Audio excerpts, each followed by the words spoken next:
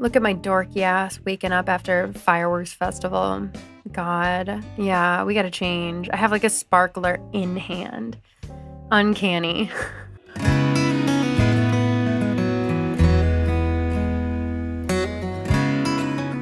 I gotta make my ass look like a wedding coordinator, you know what I mean? Like, I gotta look like I'm like on the mission. I gotta look like I'm on top of this, you know, like a wedding planner. That's the word I was looking for sure. The wedding planner. That's me, you know? So let's go ahead and look the part. Let's see. It's gotta be like business cash, you know what I mean? Business cash. Let's take the accessories off first. How about? Like amazing, Amanda, really. Yeah, not very professional. Oh, a Dratini cap? Where did I get this? How cute is that? But that's not very professional. What's something like a wedding planner would wear? You know what I mean? Something like this shit, basically. But I don't like it.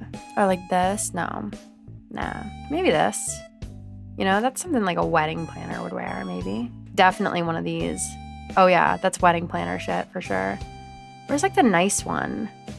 You know, like that pinkish one, I probably gave it to someone because I'm such a good friend. Yeah, this is too like black and white, I think. This, or maybe I have a custom code thing. Wow, that's the only dress I have. I really am slacking on the custom codes. Let's see here. No, it's gotta be like a dress thing. That's kind of wedding planner-y, kinda, a little bit.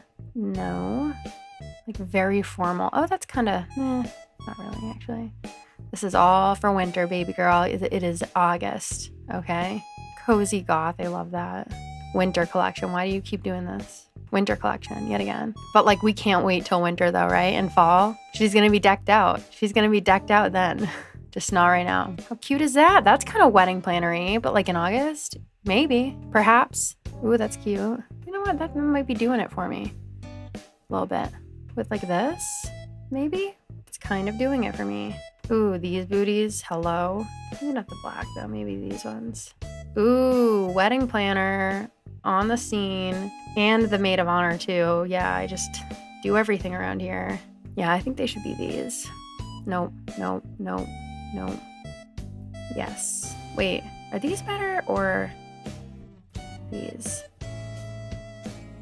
Yeah, these. And then like some kind of oh, glasses for sure. Yeah, these glasses, hello. And then what hat? What's like a wedding planner hat? Ooh, maybe, possibly. Oh, is she planning a wedding or what? Could be, no.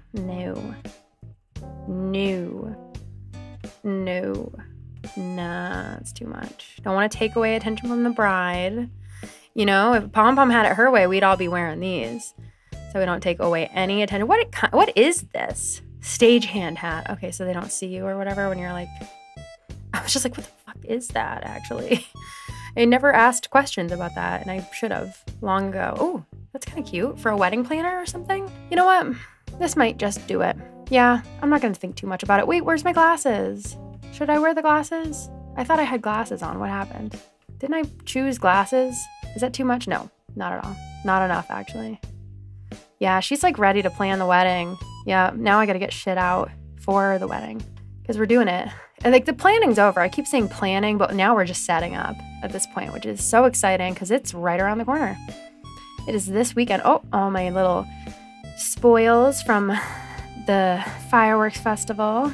Now I get to actually have like all these wedding favors to put out for people when you guys come down. Yep, the wedding party for the patrons is this weekend. And then we'll probably have the wedding video out for everybody next weekend. So yeah, we are really fixing to have a blast out here. It's gonna be like a weekend long reception, so that'll be fun. What am I doing? No, this is not, no, that's not what we were doing. Server maintenance in an hour? So I can't play? Is that what?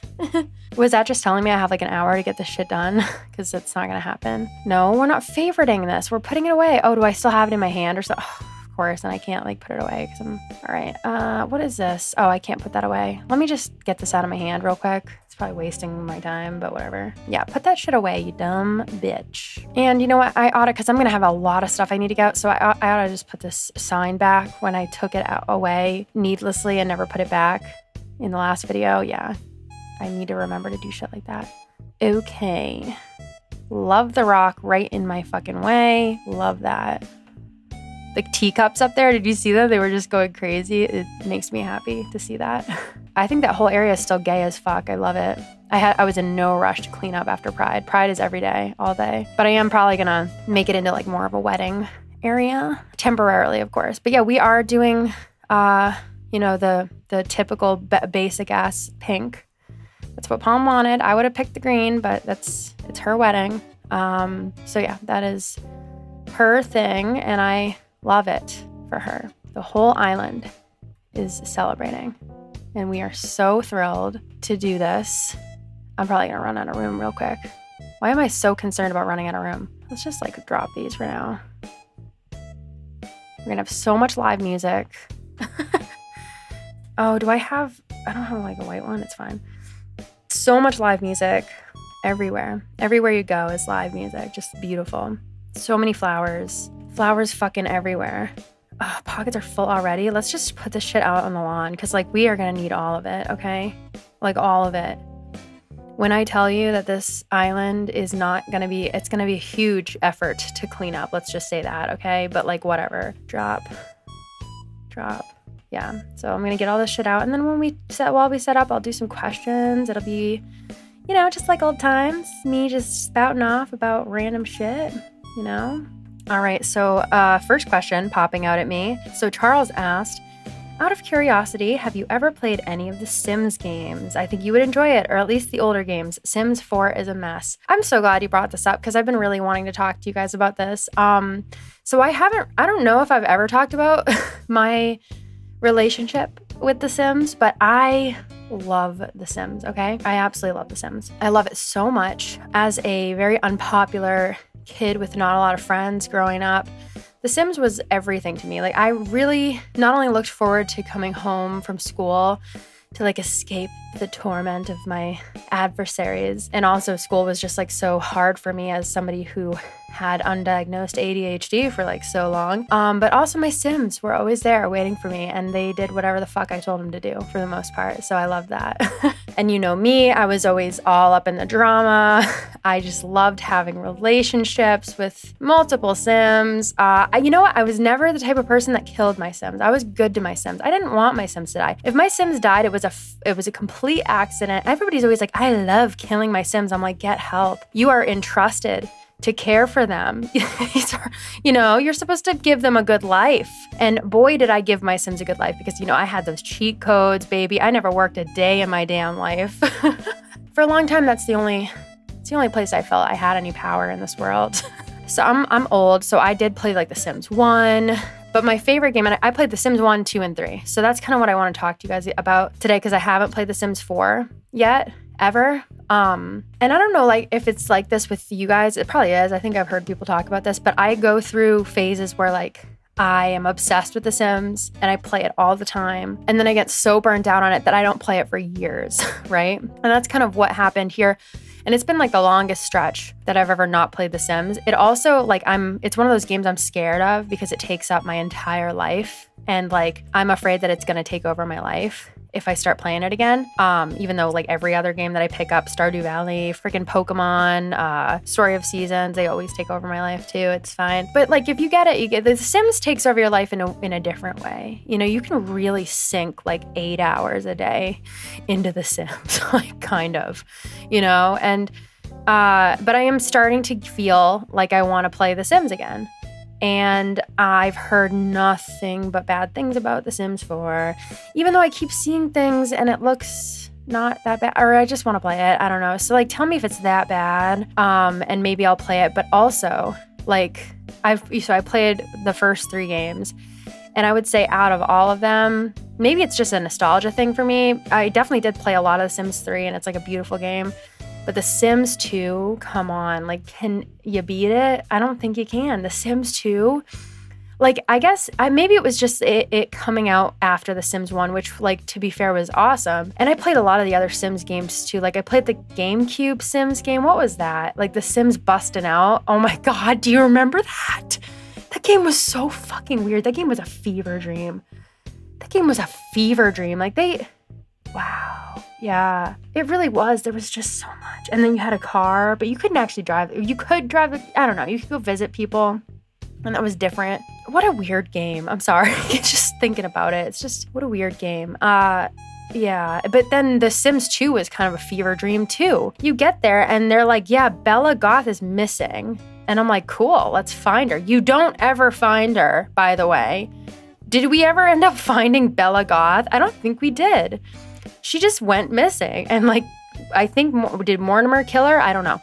But we don't know where Bella Goth is. And I loved that as a kid. I was like, ooh, she's missing? Like, as in, like, a true crime case? What? And then, like, they always had aliens. But, like, you get there in The Sims 2 and it's just, like, a whole family of aliens. Oh, my God, I love that guy, Johnny. What was his last name? Johnny something? Johnny Smith. Yeah, because their last name was Smith. Because it was, like, normal. Even though the dad was, like, fucking Drone E4X2. What was his name? You know the dad? I love that fucking game. And they just try to play it off like it's nothing. But Johnny was cute. Johnny was a cute alien hybrid boy, wasn't he? I like Johnny. And he was dating that girl. Was her name Ophelia? I'm like, this is all fucking like distant memories. Or she lived in the house where her mom killed everybody or something, right? Or her grandma. Didn't she live in that family that they had all those graves and shit?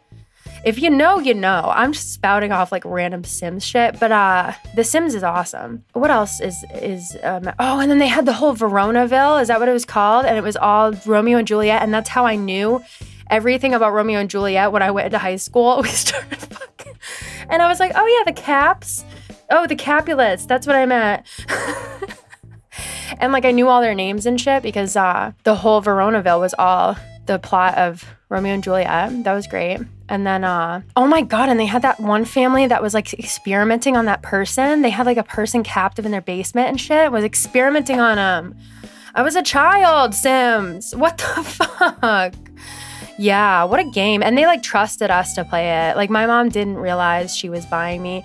I do have this one distinct memory where, so I was at GameStop and my mom was gonna buy me a game. I must have done something right. Maybe I got A's or something. Like she was going to buy me a game and I wanted her to buy me The Sims 2 Nightlife. And I was so close. She was going to buy it for me. I wanted it so bad. Like you could go out on the town and stuff. And then she like read the back. And I got to find like what the back said because she was like, you are not getting this. Oh my God. This is an inappropriate expansion pack. Like you need to pick another one. And so that's when I got the vacation one instead. I was like, ugh, but I was begging her. I was like, please. And I wanted so badly to tell her, like, if only you knew, like my Sims are, like I have learned a lot of stuff that you probably didn't want me to know about from The Sims, okay? If only you fucking knew. But I couldn't say anything because then she would take my whole game away. So I was just like, fine, I won't get Nightlife. And I had to get fucking The Sims Break Vacation instead, which sucked. Actually, it didn't suck. You could go like, it was kind of boring, but you could go to like a snowy area. You could go to like, I just loved the expansion packs. Like, but I never was happy in The Sims until the pets one came out, until I got the pets. Could never be happy in The Sims until I had pets, ever. And then I loved how whenever you got the like expansion packs, they like added on like new people and stuff. It was great. Oh, I love The Sims. I want to play it again so bad. I love The Sims. I don't know. I just keep hearing that The Sims 4 is like so bad. And I'm like bad enough where I'm going to like regret my life if I get it, you know? Like, is it that bad? I don't think it is. Anyway, I love The Sims. Absolutely love it. I played the first game. I played The Sims Bustin' Out. I played the Herbs. You remember it was on the DS or something? And you're in the city. I played that one. I played, obviously, The Sims 3. I played The Sims, like, there was like a GameCube game for just The Sims one. I played that one too. Oh my God, and then my cousin had The Sims Online. It was like the first one, and I fucking loved it. And I was like always begging him to play it. But you needed like real money to even have fun on it, but whatever. And yeah, I'm just a big Sims fangirl, but I will admit I have not kept up with the lore You know, I don't know if we ever found Bella. Did we ever find Bella Goth? Did Mortimer do it? Or like, am I just blaming the husband because it's most likely him statistically? Do we know what happened to her? Is there theories? See, I don't know. Oh, and who are those like rich people? Like who owned the town? Longbottom or something? What was his name? It was like Longbottom. What the fuck was his name? But it wasn't Longbottom. Langford? No. You all know what I'm talking about. He always wore like a top hat and shit. What the fuck? And he had a daughter, Mimi. And you had to play as her in The Sims Bustin' Out, I think. Right? What was his name? Malcolm. Malcolm Langford. Now I gotta look it up. The Sims. Malcolm. Landgrab. Oh, Landgrab. Ooh, because he's a fucking billionaire. Landgrab. Yeah, I hate the Landgrab family. Eat the rich, am I right? Yeah. Anyway, love The Sims. Let me know if you'd ever want me to play it, because I would totally play it. I just keep hearing that The Sims 4 sucks. Are they gonna do like a Sims 5? Are they gonna make it better? Does anybody know? Anyway, next question. Oh, this is a good one from Julia. How do you feel about psychics, mediums, etc., stuff like that? That's a great question. So pretty much like everything in that vein, I hope it's real. I want it to be real. I think that's such a cool concept that like some people can like to communicate with the dead or can like tell the future, or like they can, I don't know, that they have these like clairvoyant powers. And I am that type of person that doesn't like necessarily believe in it, but I buy into it really quick because I so want to suspend my disbelief at any turn. So I will do that. Like when I watch like, and again, I don't know anything deep about this stuff. Okay. So if I say something like if I'm about to stand someone who's like a known piece of shit, like just let me know in the comments. I'm not like doing it on purpose, but like I for like, just so we're straight, I don't actually like stan these people. I like, if I bring up anybody by name, it's like because I saw them on TV one time. So like the Long Island medium, is that her name? I've seen her on TV a couple times, right? And like I'll sit there, I'll get swept up in it. You know, when I see it, I don't have cable. So it's ever like, I'll be like at my in-laws' house or something. I think one time my mom was watching it and like I'll just start watching it and I totally get swept up in her. Like she seems so genuine, and like these people who she's, and I know it's TV and it's probably all fake, but like, even when I watch other mediums, like on, you know, just like little clips and stuff, I don't like go out of my way to watch mediums. But like, I think most of us have seen stuff with mediums, right? And like when I see stuff with mediums, it seems like first of all, it seems they're very good at it. They're very believable. And then the people who they're like doing it for, they seem like they're really getting something out of it. Like they're like so happy. It gives them like so much comfort and peace. You know what I mean? And so like in that sense, I'm like, wow, like that seems like a good thing, even if it's not real, honestly. Like, I don't know. I could be totally talking out of my ass right now, but like, it seems nice. Like, it seems like it gives people closure to like just kind of sit there and believe that this person is talking to like their deceased loved ones and like is getting the notion that like they are at peace and like they're watching over them, because it's obviously like a really scary, horrifying idea to like lose someone and then feel like you're never going to get to see them or talk to them ever again and that they're just gone. That's something that, you know, haunts many people, and it's just a really horrifying thing to even like fathom. So I know that that can probably give a lot of people a lot of peace, which is nice. But like if they're like charging like a lot of money for that, which I know they have to make a living, but like that's where it gets kind of weird, obviously, where it's like, like are they just, but then you see them on the shows and they're like, oh, I'm sorry, like I have to stop you because like the spirits are telling me to talk to you, you know, that kind of shit. So it's like, how do they know? But like, is that stuff all orchestrated? So obviously I don't know. I'm based on my belief systems, which are all founded in sciences. Obviously, that would imply that I don't subscribe to beliefs in things like that as much as I would love to. Because as someone who is like such a, I don't know, like just scientific, like not fun person, as I like to call myself, when my closest loved ones die, I'm gonna be fucked up over that. And I would maybe feel a lot of comfort in being like, oh, you talk to them? Really? That's awesome. Like, good to hear. I don't know, you know? So like, that's really cool. But obviously there's been like a lot of psychics and mediums who have been known to like be scam artists and to be like, you know, scamming people out of their money because they're grieving and they're really vulnerable, which sucks. Like, I watched this whole thing about Harry Houdini. What a fucking champ that guy was. I loved him. I think he was cool, right? I think he was a cool guy. He wasn't problematic, was he? I think he was cool. Because if I remember correctly, he was like the type of magician that like, he was my guy. Because not only was he a magician, and y'all know how I feel about a magician, right? But he was like, yo, this isn't magic. Like, I'm just that talented that I'm making y'all think that I'm magic, but this isn't magic. He was like so upfront about it. But the thing about him was he never, I don't think, if I have this correct, I don't think he ever like let people know how he did stuff, but he would like assure you that it was not magic.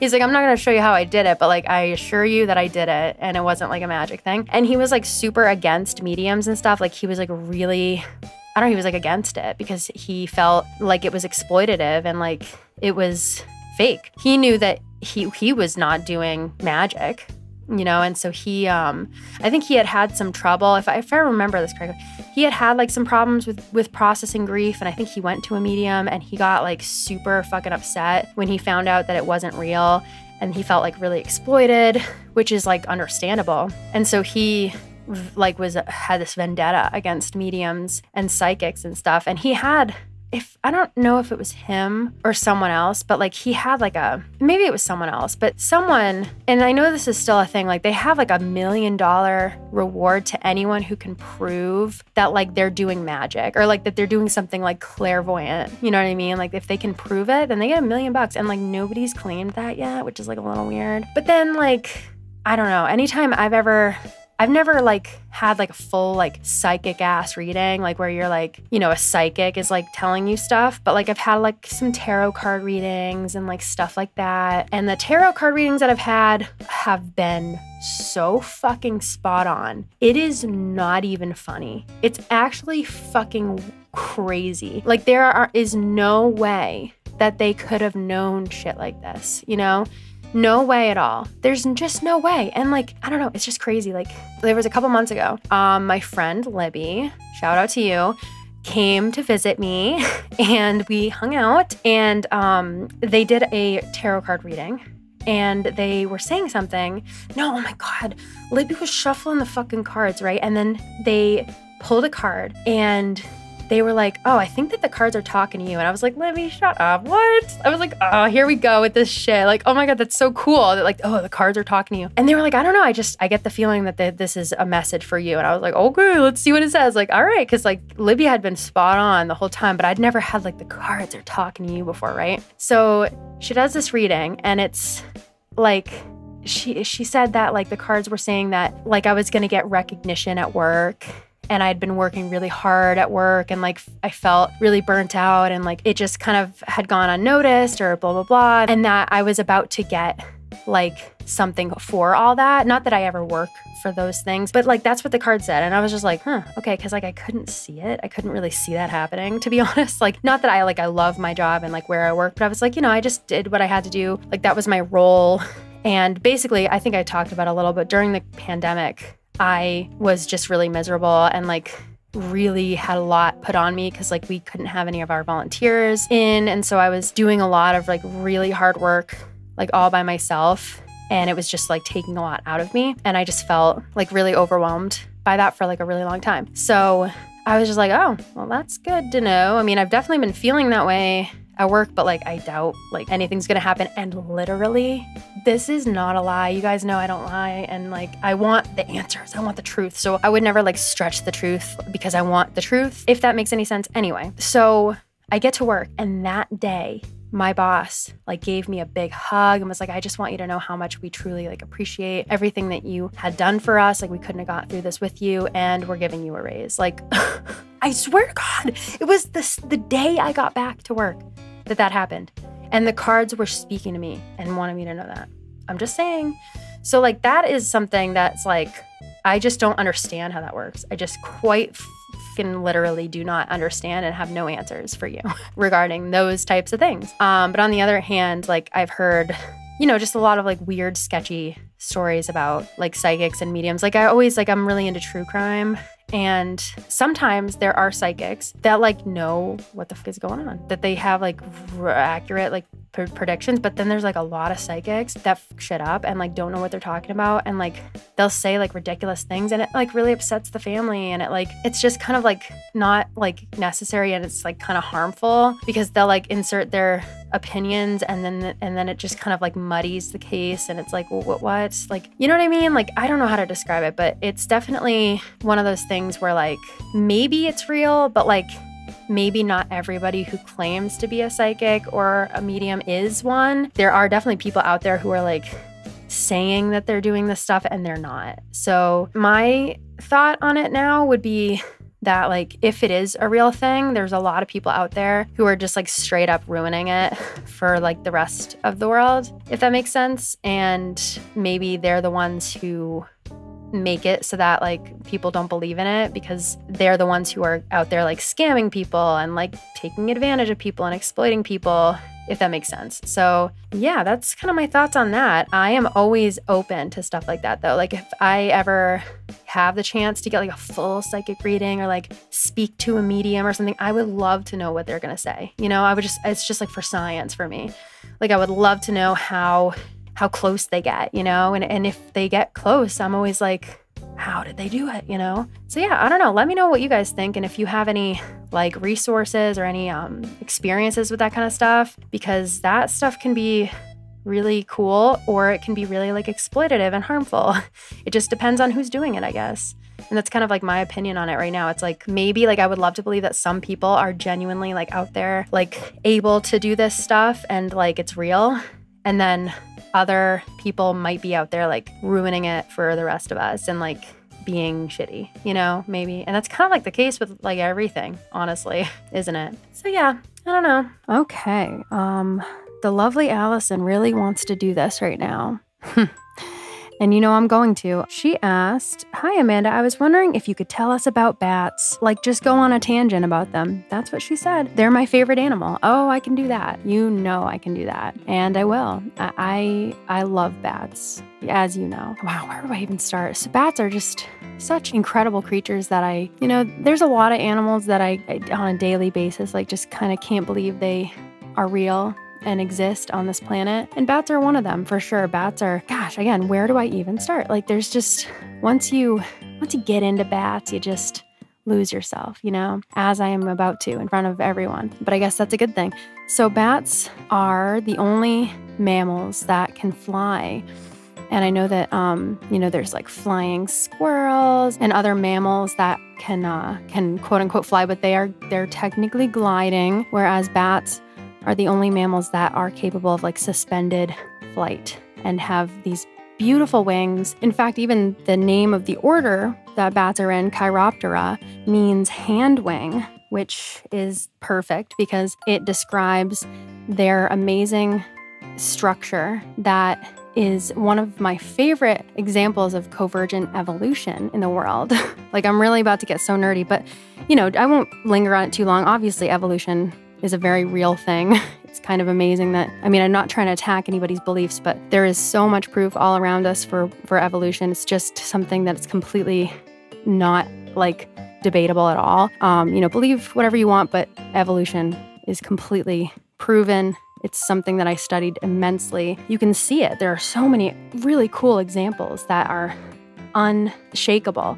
And one of them, this isn't like the most like hit you in the face example. I can think of so many cool like vestigial structures out there that are better. But just if you look at the structure of a bat's wing, it's obviously been tailored to this amazing function, but the form of it is very mammalian and they have finger bones. Whereas if you look at the structure of an insect's wing or of a bird's wing, it might have some homology, especially with the bird wing, but you just see the amazing work of evolution where these were mammals that were getting around like other mammals, and then slowly but surely their form changed over millions of years to serve a very specific function. And you can again see that so well in bats and in their skeleton still to this day. And that's such a cool thing. It's just amazing that these things are like living among us, these it's not like a fossil that shows us evolution. It's actually something that's alive and using something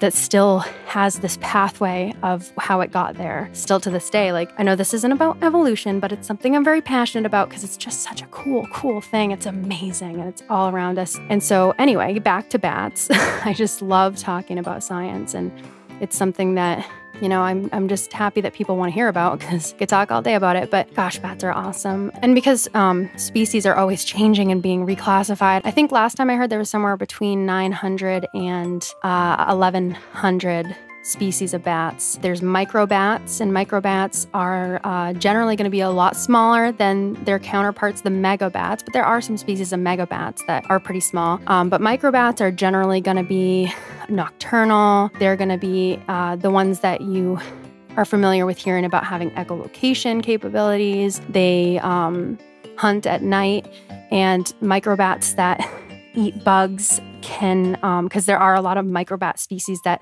don't just eat bugs, and there's some microbat species that eat blood, which is really cool. And the cool thing about insectivorous microbats, not all of them, but many species of them, they're out all night hunting, and they can eat up to 1,200 bugs in an hour. Not in a night, but in an hour, which is pretty remarkable. And so they are so important. Both micro and megabats are so important. The bats that eat bugs obviously play a major role in keeping the populations of bugs down. So without bats, we would definitely notice that they weren't here anymore. And then megabats, they are incredibly important pollinators, and they disperse seeds through their droppings, and they pollinate different plants, not only the frugivorous ones, but ones that eat nectar as well. They're big pollinators too, so we need them. Let's see, what else is there about bats? Oh, bats are so cute. Their babies are called pups, and many bats only have one pup at a time, and if they have two, then it's twins. It's not even like a litter, but they often only have one baby at a time, and they are pretty slow to reproduce. They're long-lived too. They can live up to 30 years, and for like a relatively small mammal, that's like an incredibly long lifespan, because you consider something that is similar in size, like a rat or a mouse that only lives 2 years, you know, and then they can live like 30 years. They have really complex dynamics with other bats in caves and things like that, and they have different communication techniques, and they love to chatter with each other. They're so fucking cute. Holy shit. Have you ever actually seen a bat? The first time I ever saw like a little brown bat, I'm sadly not gotten to work with bats like at all, but I've gotten to see them. Like I have like a lot of animal friends, and so I've gotten to like go see them a couple times. And the first time I ever saw like a little brown bat, because those guys, like, obviously, you know, I love fruit bats. They're so cute, and they're just so like out, you know, you see them and they're obviously adorable. But like for the microbats, you really got to look closely at them. But, you know, one of my friends who's like a rehabber had like a little brown bat, and she had her in her hand, and she just opened her hand. Oh my God, I could fucking punch my computer and break it right now because I'm having cute rage so bad. I'm sorry.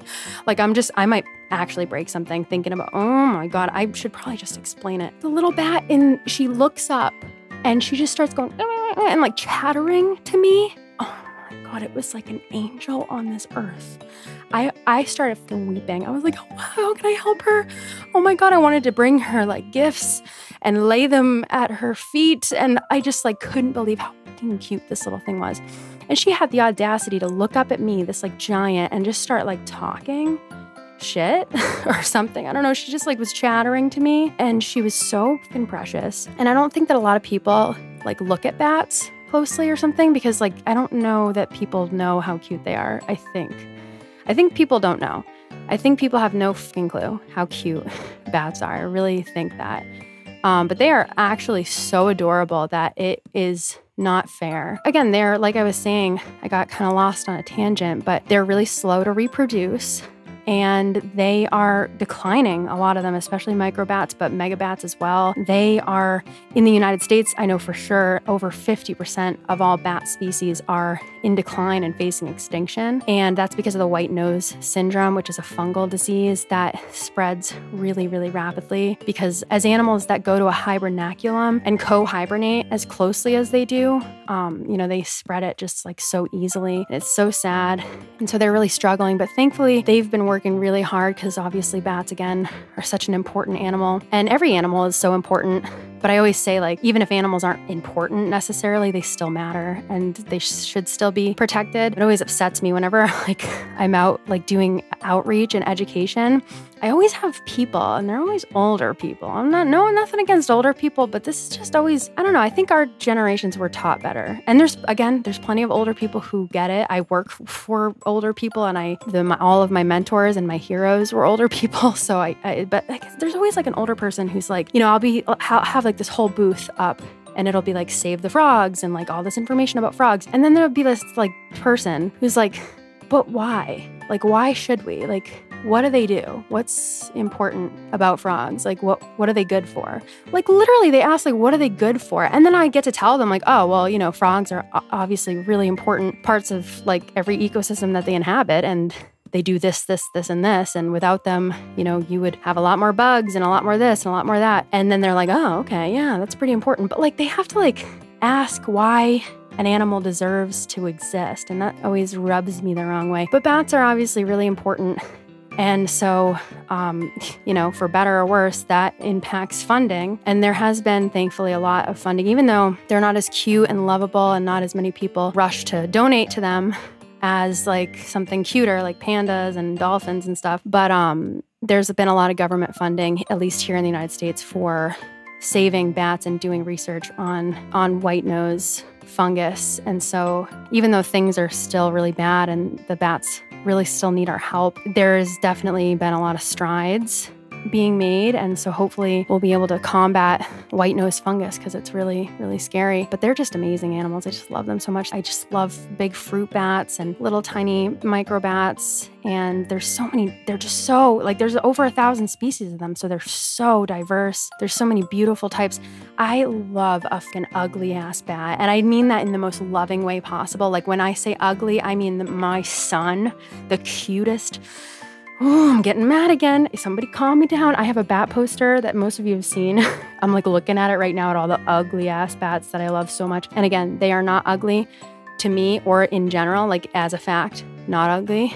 But like people would maybe think that they're not the cutest bats because there's like the really fucking cute bats out there, like all the flying foxes and the little Honduran white bats. Like, obviously those are cute ass bats, like cute fucking bat. But I think a big old bulldog bat, oh my God, so cute. One of my absolute favorite animals in the world is a hammerhead bat. Oh my God, they're so cute. They can be a little jarring at first, but I think that they are so fucking cute, especially because they love figs. Like, that's their favorite food. You cannot like hate something that loves figs.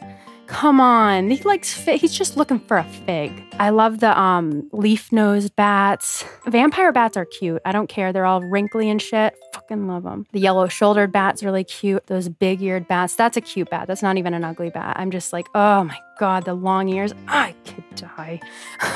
I'm having some really just the cute rage is happening. The little fringe-lipped bats. The white-shouldered bat with the big teeth. Oh, I love the horseshoe bat with the big nose. The tube-nosed fruit bat. He's got a weird nose. Love him. Would die for him. Oh, I just love ugly bats. And again, I don't mean ugly as in I think they're ugly. I mean like other people think that they're ugly. But I think that they're so irresistible. They're irresistible. There's a bat with a mohawk called a free-tailed bat. Oh, I just love the bats with the little thing on their nose. I love a wrinkly ass little bat. The visored bat, he's scary looking to you, but not to me. I love bats. The uglier, the better. The wrinklier and the scarier, the better for me with a bat. I love them all. They're all my children. And there's just so much diversity. I love anything with diversity. That's why I love frogs so much too. There's fucking so many. Y'all, there are literally over 5,000 species of frogs for us to love. Can you believe it? And I will say, I am so shocked and delighted. Like, I have no words, honestly. Like, I just have no words to describe how much it means to me to see that frogs are like so popular now. It's amazing to me. And I will never stand here and say like, oh, I liked them before they were popular. Like, I could die a happy person tomorrow. I'm not gonna die. I'm manifesting it right now. I hate when I say shit like that because it just freaks me out. But like, I am so happy that people love frogs right now. I'm so happy because I swear to God, like, I remember just a couple of years, like 5 years ago, nobody really cared about frogs. Frogs just like weren't like in, you know? And like, I used to work as a vet tech and I would volunteer at the Amphibian Foundation before they could afford to pay me. And so whenever like I would tell people I work with, I'd be like, yeah, I work with frogs and stuff. And that's like what I want to do. They were like so confused. They're like, frogs? What? Why? Like, frogs are gross. Like, they thought frogs were gross back then, you guys. Like 5 years ago, people like the general person, the lay person thought frogs were gross and stuff. Like, I've met people that were terrified of frogs and stuff and just didn't care about them. And then all of a sudden, like, I started seeing like people like loving frogs. And now that's all I see. Like, frogs are like the thing right now. It makes me so happy. It makes me so happy. Please just keep loving frogs. And snakes too. My God, when I first started working with snakes, I mean, oh my God, I would go out there and like try my best every day. Like every weekend I was out there like doing events and trying to get people to just like stop killing snakes. Like, if you could just at least stop murdering them, that'd be great. I was never like expecting people to like them. It was just like, can you please just understand that they are important and we just want you to stop murdering them. And like, even that was a hard sell. And now it's like, I don't know, now people really love snakes. I mean, not everybody likes snakes. Snakes are always going to be difficult for some people, which I understand that there's like a fear, but people nowadays, more than I ever thought was possible, love snakes. And I just think that's amazing. I just love to see it. It's amazing because that's really so important. Like, we can do all of the research. I can breed all of the endangered frogs and we can do all this stuff, but without funding and then inevitably without just people caring, nothing's going to happen for these animals. Like, everybody needs to care. And I'm not saying that everybody needs to go out of their way and do all this crazy stuff, but like, people need to, you know, at the very least know about it and care. And I'm just seeing more of that than ever before, that more than I ever thought was possible. And it is amazing. And so I see a lot of that for bats too. And so it's really cool. I just love to share that kind of stuff with everybody. I'm not the type of person that's like, well, I liked bats and frogs before they were cool. Like, dude, I'm so happy that they're cool. I'm so fucking happy that they're cool. I really am. Because if you really love something, you want to share it. You want it to be loved by everybody else, you know? And I'm just happy to see it. I really am. Snack asked, can you talk more about your experiences working with animal actors? Do you have any especially crazy stories or people to call out for being bad with animals? That's a great question, because one of the coolest things I've gotten to participate in is just being on sets with animals. I have a really good friend who is a animal casting agent, and she goes to sets with them and stuff, and she's really cool. Her company's called Universal Animals, so definitely look them up because it's just really cool. They do a lot of sharing of like their animals on set, and I love working with her and her dad because they are truly people who care so deeply about animals. You know, like, they're a much smaller company and they just, you know, put the animals first and always make sure that everything, like, they're just advocates for animals on sets, which is awesome. And so I first met them because you know, I have a lot of connections in the area and like the local like reptile community. And one of my best friends called me and was like, hey, so I met these people and they're actually like casting agents for animals, and they are looking for an American bullfrog for a movie. And you are the only person I know who has one.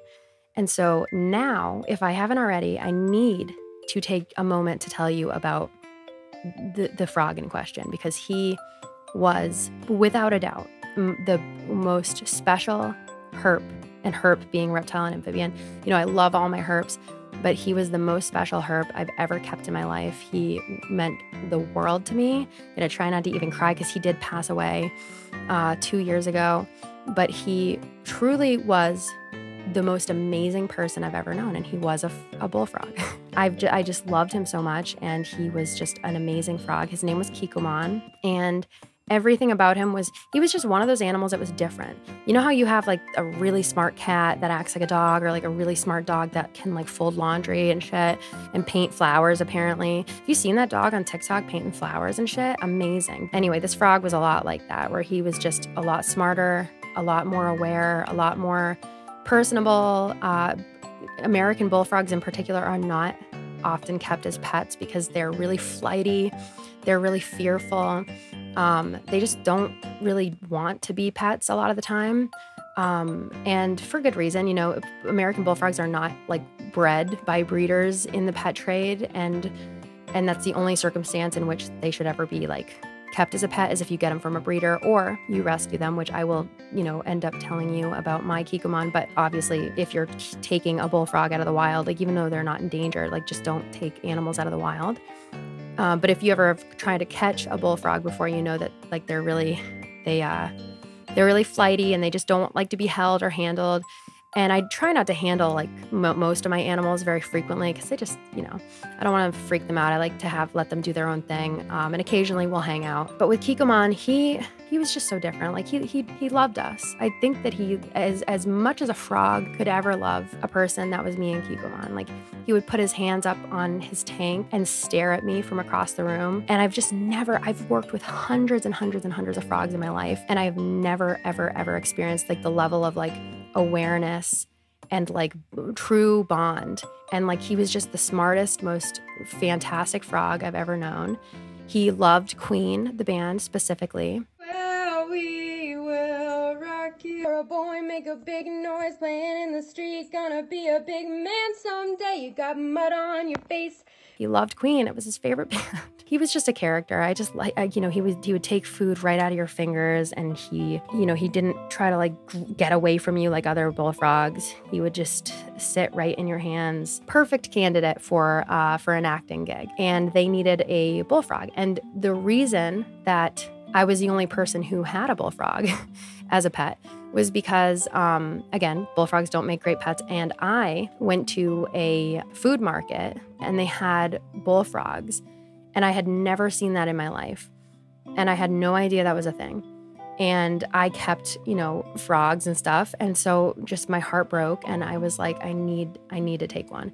Now, if you ever see bullfrogs in a food market and you want to save one, do not release it into the wild. I'm actually begging you, because they are riddled with chytrid and all different types of diseases. I had to quarantine Kikuman and treat him for chytrid and all different types of things. They come from these big, dirty frog farms that pump out frogs. They actually make them grow up way too fast, and it exponentially decreases their lifespan, which is really sad.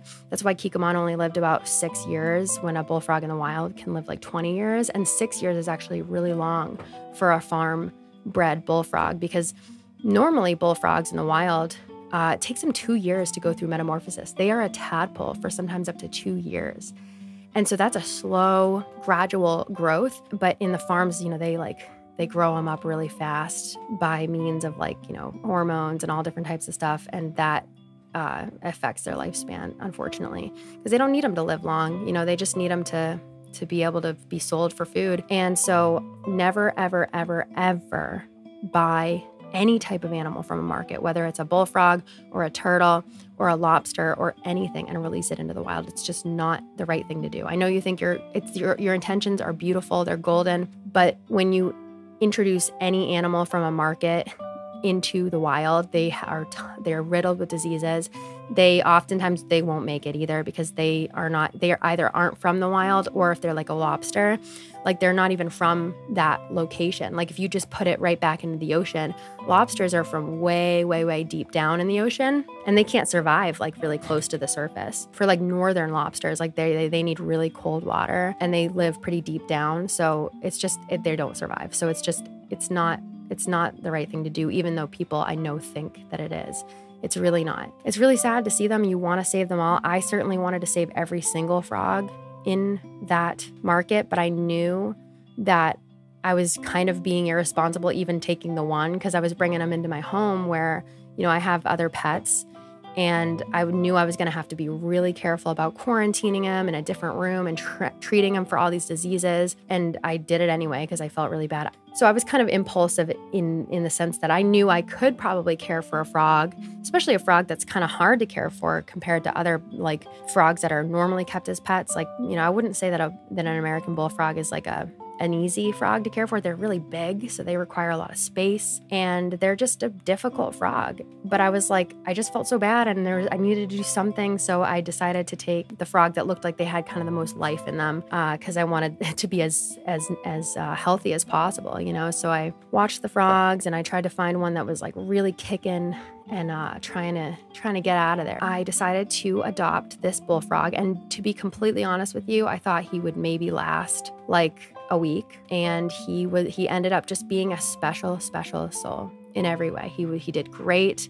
He was healthy, he was strong, and he was full of personality. So anyway, my friend knew that I had this bullfrog who was like super special, and that no one else out there had a bullfrog. So she was like, you gotta, you know, talk to these people. They are looking for a bullfrog for a TV show. And I was like, yeah, no, that would be awesome. And so I was like, as long as like they are good people that aren't trying to exploit animals, like I've never worked on an animal set. And I was also like, I know that they might not want this. I don't know how it works, but I would want to be on set with him. And as soon as I talked to them, they were like, oh yeah, no, of course. We would prefer that. Like we would love for you to even, you know, if you want to, you certainly don't have to, but we'd love to learn how to work more safely with reptiles and amphibians. We'd love to like just, you know, shadow you and watch you, how you work with him. And we'll basically just be there to facilitate it. But you will be the one who goes on set with him. You'll be the one that's managing him. We'll just be there because we got you the opportunity basically. And like, they know us, but they were like, no, his safety matters above all else. If he doesn't like it, you guys can go home. Like we are never going to make him do anything. You know, we're going to make sure that they, for his parts that, you know, they are really like good about like if the lighting's harming him, if this is harming him, if this is freaking him out. And thankfully, you know, Kikomon was really good about stuff. Like he wasn't a fearful frog. So I knew that he wouldn't be stressed out by this. And if he ever was, you know, I would know too, because American bullfrogs are very, you know, they don't hide their stress. That's the thing with animals, that they can't be fake. They can't fake things. Yeah, they can be really stoic. But especially like a frog or something, they have no reason to be stoic or fake something. I was like, yeah, we'll try it. Absolutely. And they just seemed really nice, and they seemed like they really cared about animals. So we went to the set, and it was a show that he worked on. He was in like 7 episodes. It was called Hap and Leonard. I had never heard of it before, but it's like a cute show. And it's on Sundance. And he was like actually the devil. That was his role. Like the devil would like turn into a frog and watch them and stuff. So he would be in like scenes like in the back. He would just be like on a log, or like he would just be watching them, you know. And that's all he really had to do. Sometimes he had to hop. And like that's the thing. Like I had no idea what to expect. When we first got there, they were like, the frog's here. Okay, what does he need? Does he need anything at all? Like, where does he want to stay? Like, where's the most comfortable place for him? Blah, blah, blah. And we're just like, oh, we'll just hang out in our car, you know, because when you're on a set, if you've ever been on a set, you just wait. And he gets paid. He got paid for that.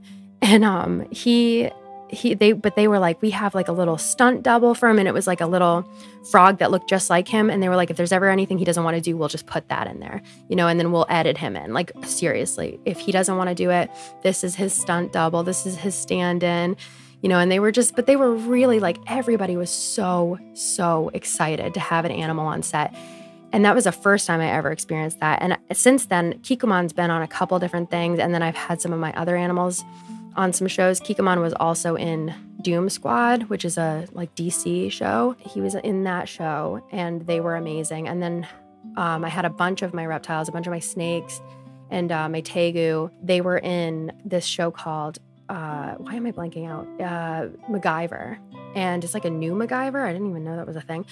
But that was so fun too. And I got to work like directly with 2 of the cast members, which I'll tell you about in a little bit because it was just like crazy cool. But anyway, every time we went on set, not only did, again, the people from Universal Animals, who have become some of my really good friends, they go above and beyond. They are like such good advocates for the animals. They make sure that they're always comfortable, that they're getting everything they want, and more. You know, they're like, we can demand anything for these animals. Like they will bend over backwards. Like they're really good to animals on movie sets, like so good. And every time they get there, people don't crowd the animals, but they're like, oh, the animals are here. I've never seen one person. Even when we had snakes, like everybody on set was like, oh, like even people who were afraid of the snakes were like, oh, but they never said anything mean. They were just like, oh, wow, the snakes have a job. That's crazy. Just keep them over there. Like if they were scared of the snakes. But most people on sets, like we'd have the directors and like these really important people that like look really scary, but then they'd be like, can I hold your snake? It was like the fastest way to get like right in there with all the actors and like the producers and everybody who was like super important that they'll never talk to you otherwise, but they would like come right up to us and be like, can we pet your snakes? Like, that's so cool. And they're so nice. Like they're always like, thanks so much for coming. Thanks for being here. We really appreciate it. We're really glad to be able to have some like live animals on our set. And if there's anything we can do to keep you and the animals comfortable, like let us know. So they really treat you like when you have the animals, especially. And I know that it's not like this for everyone on like a movie set or on like a TV show set, but like for the animals, at least everything that I've experienced, they truly do treat you like you are like a huge part of the cast, because they are, the animals are a really important part of what they're doing and of their vision. And they know that like, a lot of the time they would much rather have a real animal than have like a digitally, altered animal. And I know sometimes that's necessary, and that's probably for the best if it's like certain animals that shouldn't be on set that are just too stressed out, or like they're, super wild animals and they just don't want to be on set. I totally get that. But like for animals like mine who are totally used to people, and they were doing the exact same thing they do when they go out to outreach events with kids. And like, if anything, it was one of the least stressful situations for them because they're all like education animals. So they've been to places like the local museum and schools and camps and all different types of places. And they've interacted with people, so they're used to stuff like that. And if anything, it was a much more comfortable experience. And they're only ever like on camera for like 5 minutes, if that. Like they have very minimal roles. And so I just found it to be like such an amazing experience. It was so rewarding, and it was good to know that. And I know this probably isn't the case on every set, but for the sets that I was on, people put these animals' care and safety first. And again, they are all just so excited and so nice and so just like, the animals are here. Yay, our star. Like they called Kiko. Oh my God, everybody on the set of Hap and Leonard and Doom Squad were so nice to Kikomon. They loved him so much because on Hap and Leonard, Kikomon was like one of the stars. Like he was in it for like 7. I think he was in almost every episode of that season. It was like season 3 or something. He was in almost every episode. And he was like their star. They all loved him so much. Like the 2 main actors who were in the show. And I think they're pretty big actors, but I don't know them by name. But they were both so nice. And so they loved Kikomon. They were always like, can I pet him? Like, yay, there's Kikomon. Everybody knew his name. They loved him. And they were just so nice. And then the best experience I ever had on set was on MacGyver when I had a bunch of my snakes and stuff. That was a show that had, there's 2 actors in particular. I'm sure it's fine to talk about this stuff. They were so great and wonderful. So it's nothing but good things. But I forget this guy's name, even though he was in the Hannah Montana movie. He was one of the nicest people I've literally ever met in my life. Not just like as an actor. He was so nice. And I guess it makes him a little nicer when you know that they could easily be like ignoring your existence. Is it Lucas Till? I want to think it's Lucas Till. That's his name. Yes, Lucas Till. He's in like this show MacGyver, and he was in like I recognize him from the Hannah Montana movie, and he's also in the Taylor Swift music video "You Belong with Me." But he was there, and he's like the star of the show. So I was like, oh, there's the star. Like he's probably too good for us, But he was so nice. He was hanging, because I was on that set for like a couple days. He would like find us and hang out with us because we were like a group, like it was me and 2 of my other friends who were handling all the reptiles because there was kind of a lot. And he would like find us and come hang out with us and be like, hey, what's up, guys? Like, because he was like really interested in the animals and really loved them. And so the first time I met him and got to talking with him, I was teaching him how to handle the snake because he was going to have to do that. He was so concerned about like, you know, there's probably other actors out there who are just like, oh, like, let's get this over with. Like, ugh. But he was like, how do I do this in the best way? Like, that's not going to scare him. And like, does this hurt him? And blah, blah, blah. And there was one other person that was in this episode that I got to teach how to handle snakes. And I'm like fangirling right now because that's the thing. You cannot fangirl on set, of course. You know, I was like in my, like on the outside, I was like, I've never seen this woman in my life. I don't know who you are. But on the inside, I was freaking out. It was fucking Allie from Allie and AJ. She was in the episode. And so she was in the scene too. So I had to teach her how to hold and handle a snake too. Actually really taking this very well. So, I mean, I don't think... You want to try? Yeah. Yeah. Okay, so... And she was so nice to the animals, like that, both of them. That's something like if you want to get right into my heart, be nice to animals, care about animals. Like, you know, everybody, that's what I love to see is like everybody is like, oh, there's animals, this is amazing. And they're so nice. And I've never had anything but like a fantastic experience. You know, they obviously like were totally allowed to like pig out on all the amazing craft services all day. Even though he was only in 7 episodes, there were so many scenes and they were all filmed in different places. So like Matt was taking him to set. Sometimes we had to take Kikkoman to work. Like we'd just be like, who's taking Kikkoman to work tonight? Like we'd have to go 2 hours one place, 1 hour another place. And then we'd have to be there for like sometimes up to like 12 hours. The quickest time, I think it was like maybe 4 hours. And then it's a lot, but there's like tons of food. They get it all catered. Everybody's really nice, at least to us. Everybody was super, super nice. And it's been an amazing experience. And I don't know, again, I can't speak for all of the sets. And I can't say that every single film set ever has always been that wonderful to animals. But I'm happy that I have like a friend. I have these friends who work for Universal Animals that I always can trust. And I know that like anything that they're working on, they are doing right by the animals and they're doing a great job advocating for the animals, protecting them. And it made me feel a lot better knowing that like a lot of these sets, you know, even if you have like people who don't care as much as, you know, Universal Animals or whatever, you have people who like the directors and the actors a lot of the time. And again, can't speak for all of them. I haven't done that much. But most of the time, it seems like they are really excited and happy and just they see that my favorite thing, I know that I've gone forever on this question, it's fine. My favorite thing by far is that they see the animals as their co-stars, as actors. That's my favorite thing. Like I always thought they were just going to be like, oh yeah, bring the animals in. We got to do this. We got to get it done. But they treat them just like any other actor. They say, do they need anything? Is there anything they need? Like, you know, anything at all. If you told them Kikkoman needs some bugs, you need to run down to Petco, or like if it's in the middle of the night, you need to go out there and catch some bugs with your hands. Like they would probably have somebody do it because they're just like anything that they're an actor.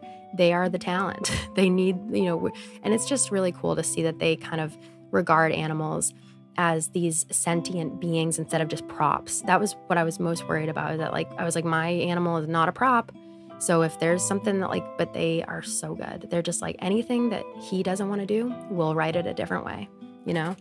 And I love that. So I've always had really good experiences, and yeah, I'm happy to have like, you know, friends in the industry that they come to me whenever they know I have something or know someone who needs it. I just had my other frog. I wasn't on set with her. I just, because I trust her 100% now. So she'll come and pick up animals sometimes and bring them to set. But I had my frog Hudson was in like a Nickelodeon movie of some sort, and he is so cute. I wish I could show you the picture, but he's in like an outfit that they made sure was frog safe and everything, and it's really cute. So I'll let you know like when I find out more about that, what he's gonna be in. But yeah, there's only so long this video can be. I will certainly be giving, you know, a tour. Anybody who comes to the wedding will get to see it, and then during the wedding video, we'll give you a grand tour of the island. But I appreciate you guys sticking around and hearing me blab about whatever. And I will see you in the next one. I'll see you at the wedding if you'll be there this weekend. And if not, I do have a lot of videos planned. It's been pretty busy for me, but I should be able to start making more videos more frequently soon. That's really what I want to do. I have so many ideas. I know I need to do another Story of Seasons because not only has a lot happened, but I know that there's a lot that needs to happen that I've been putting off. I have more Stardew I want to do. I would love to play The Sims. I have some videos like of my face talking that I want to do. So, you know, just stay tuned and yeah, hopefully I'll see you in the next one.